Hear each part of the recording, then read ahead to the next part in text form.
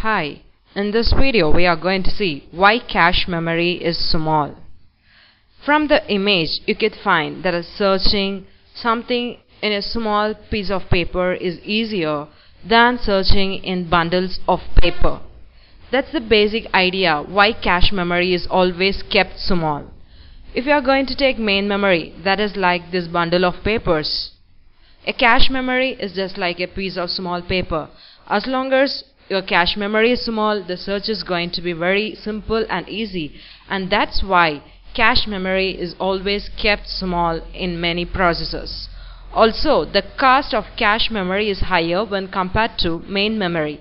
Cache memory uses only transistors, whereas main memory uses capacitors. So manufacturing memories with capacitors are cheaper when compared to that of memories made out of transistors, and that's why cache memory is kept small. Thank you.